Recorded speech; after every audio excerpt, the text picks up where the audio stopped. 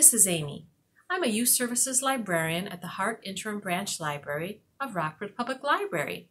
It's National Poetry Month, and I have a good one to share for April. It's called The Rabbit. It's by Elizabeth Madox Roberts. When they said the time to hide was mine, I hid back under a thick grapevine.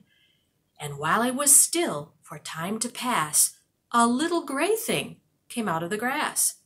He hopped his way through the melon bed and sat down close by a cabbage head. He sat down close where I could see, and his big eyes still looked hard at me. His big eyes bursting out of the rim, and I looked very hard at him. Have you seen any rabbits in your yard?